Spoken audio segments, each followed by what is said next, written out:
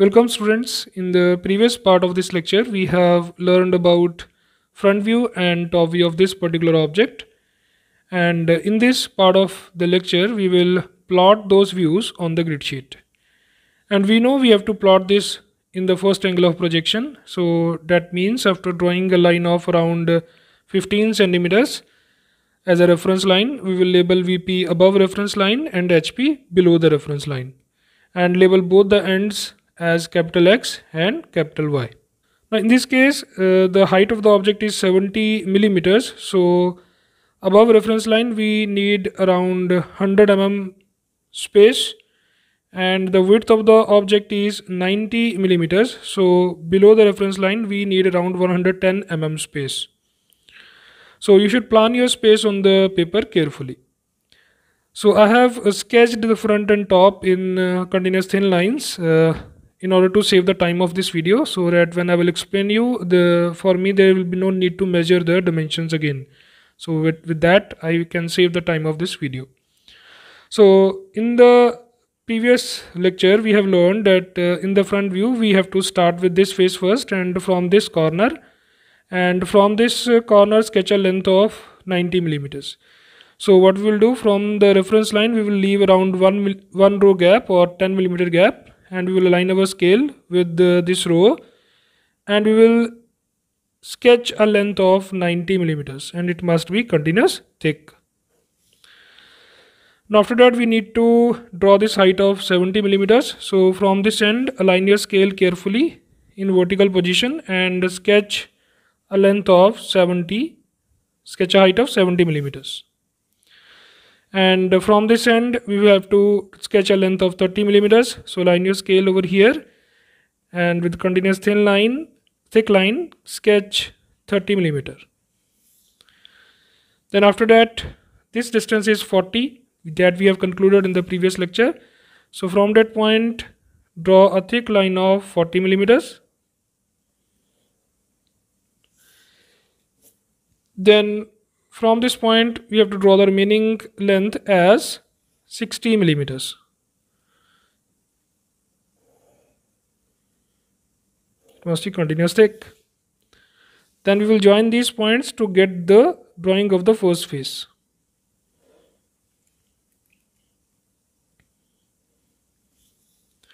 So we are ready with face A. Now let us plot this face B. In the lecture we have concluded the height of the face B will be 40 millimeters, and we will start from this corner, means from this corner we will sketch its height as 40 millimeters, and the length is 30. So from here draw 30 millimeters.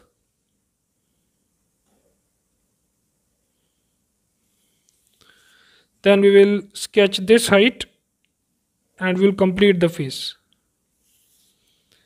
So we are ready with face B as well. Now let us plot face E, which is a hidden face, and for that we have to start from this corner. This is behind this one. So from this corner we will measure how much? 25 millimeters. So from this corner we will measure 25 millimeters. Measure from other end also. Then we will line our scale with these 2 points. I will sketch dash medium line carefully. So 3 millimeters approx, 1.5 gap, 3 millimeters, 1.5 gap, and we have to draw it carefully, and it will be medium.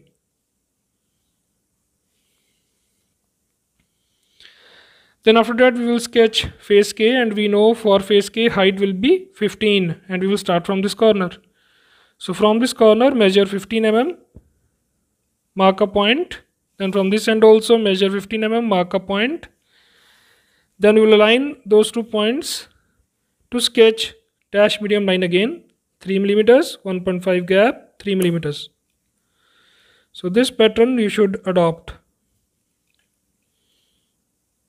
1.5 gap, 3 millimeters. You have to draw it carefully.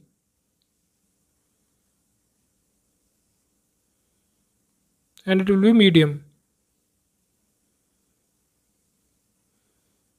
Initially you can exactly measure from the scale, but after practicing 1 or 2 drawings you will get a habit of drawing without the scale.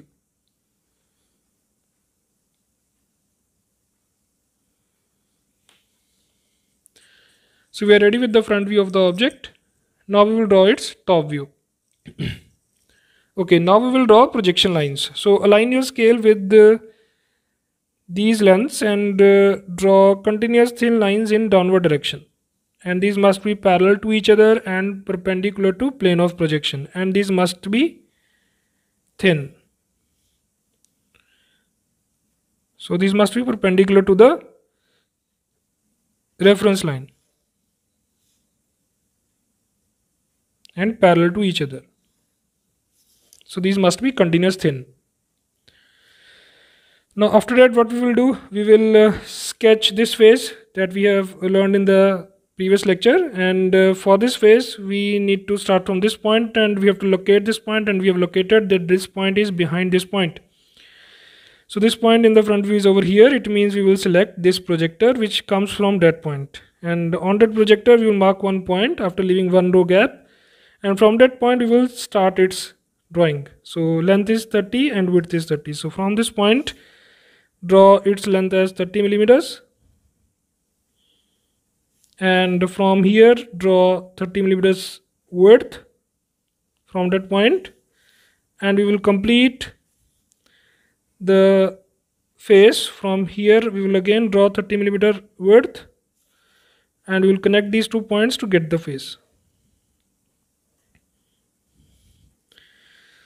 Now initially we will plot face by face, but when you will solve 3-4 problems, then you will get a habit of drawing all the faces in one time only. Like if I have to plot these 3 faces, I know that these 3 faces are in line and the total width of these faces is 90. So what can I do? I can sketch directly from here a line of 90 millimeters. Fine. Then from here also again I will sketch a line of 90 millimeters. Then I will connect these 2 points. So what I did, I made the boundary of these 3 faces. Now within this boundary I can plot these 3 faces. So we know that for this face, from this edge it is 30. So from this edge we will measure 30 millimeters from here, 30 millimeters from here, and we will plot its length. So you can see all the 3 faces are represented. Now next is face I, and we will start from this corner. This is below this one. It means we will start from drawing. We will start our drawing from this point. So from this point we will draw thick line of 30. Then from this point draw thick line of 30 and connect these 2 points. Then we will get our next face, that is face I. Now after that we have to plot B. So we will start from this point. This is shared by I, so this point is here. So its length is how much? 30. So from this point draw a length of 30 millimeters carefully, and from here again draw 30 millimeter length, and we will draw the width of this face by joining these 2 points.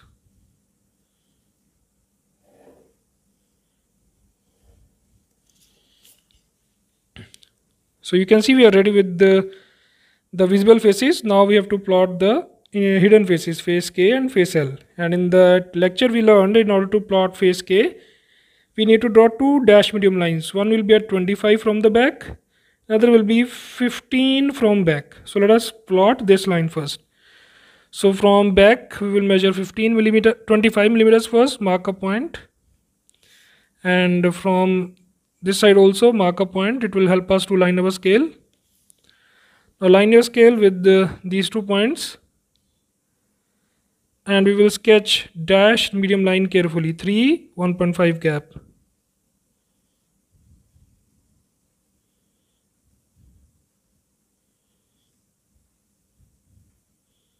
So for this line you need patience. Don't draw it in hurry.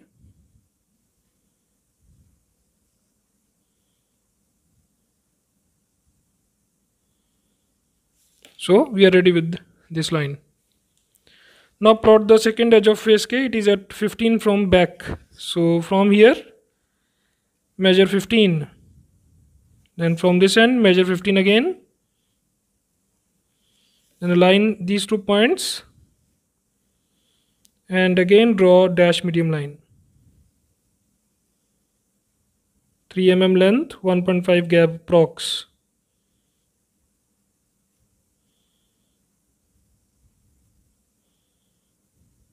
And it must be medium.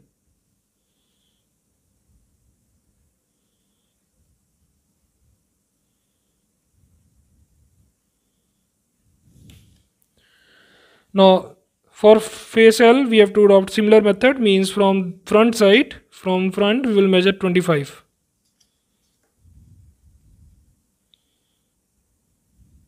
Then from this side also measure 25 from front.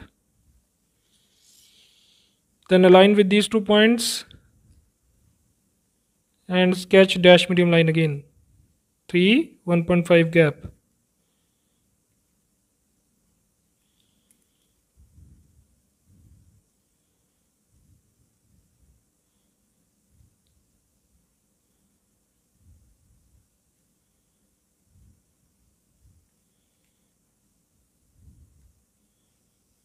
Then plot the second line at 15. This edge is at 15. That we have concluded in the lecture. Line with these 2 points now.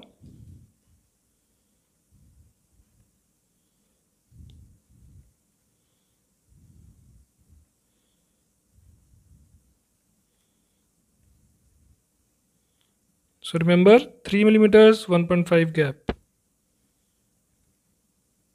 Prox. So now you can see we are ready with the top of the object as well. Now we will place dimensions. So let us first place its width dimension. So total width is given to us as 90. So leave 1 millimeter gap, continuous thin line. So from here again leave 1 millimeter gap, continuous thin line. This is around 30 millimeters I left. So vertical dimension line, it must be thin. Then add close filled arrows on both sides. And we'll mention the value here in Gothic style. We'll mention 90.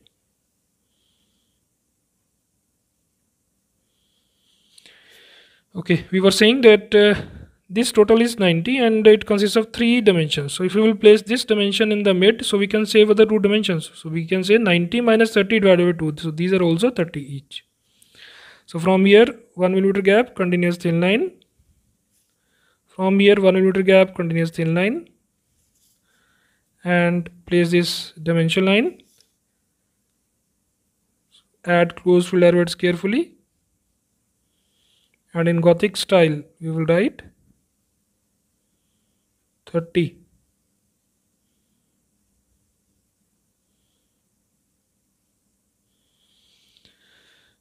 So after that we will look for remaining width dimensions. Yes, we have to place 25, 15. So that we can place here this side 1 millimeter gap, continuous thin line. From here 1 millimeter gap, continuous thin line. Then from this dimension line 1 millimeter gap, continuous thin line. So this is around 20 millimeters. So over here I can place the dimension line and I will write it as how much? It is 25.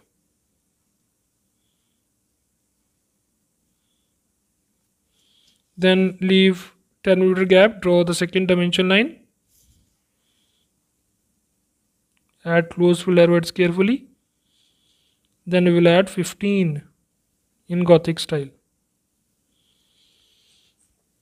Then after that we will place the same dimensions on this side. 1 millimeter gap, continuous thin line. From here 1 millimeter gap, continuous thin line. Then from this line as well 1 millimeter gap, continuous thin line.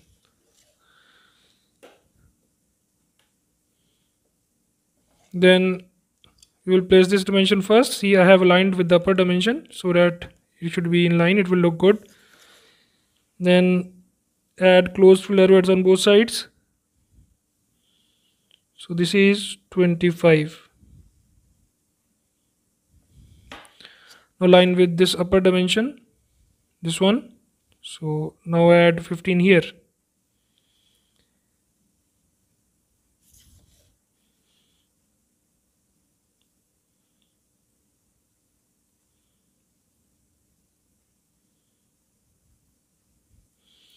So we are ready with all the width dimensions. So let us plot height dimensions. So from here, sketch the extension line by leaving 1 mm gap, continuous thin line. So from here as well, 1 mm gap, continuous thin line, and add dimension line here, continuous thin line, and add closed filled arrowheads on both sides carefully in 3:1. Then we will mention over here its height. Height is 70.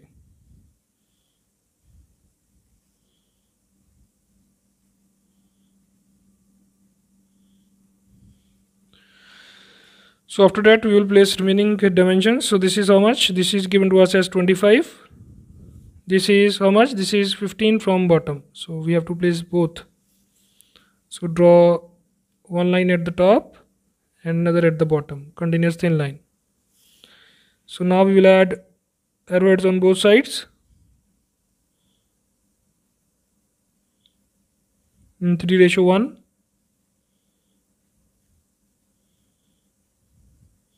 So we'll mention this is how much? This is 25.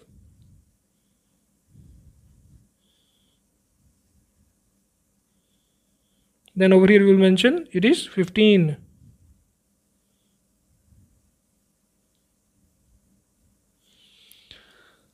So we are ready with the height dimensions this side. So this dimension we have to place over here, that this is also 30.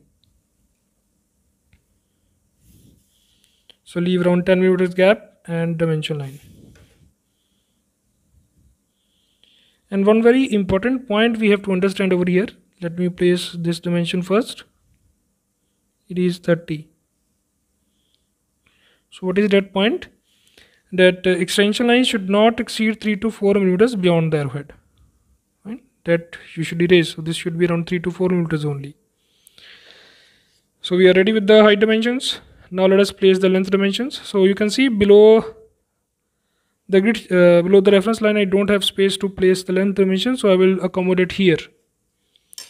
So let us place first full length, 1 mm gap, continuous thin line, 1 mm gap, continuous thin line. So over here I can place full length as 90.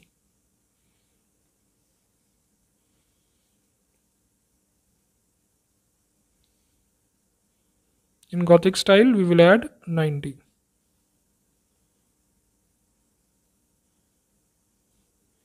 So this must be around 3 to 4 mm only. Then just place the middle dimension. It is how much? 30.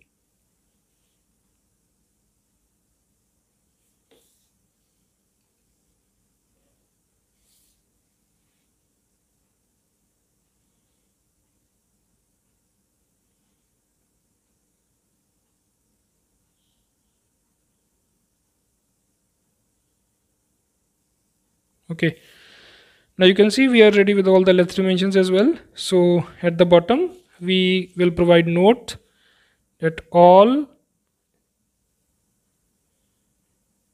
dimensions, so I will write dimension dim only in order to save time,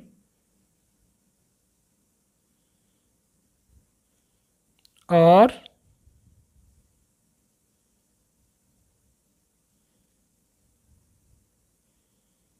in mm. So try to maintain the ratio and we will underline it. So this is the final answer. I hope the drawing is clear to you. Thank you very much.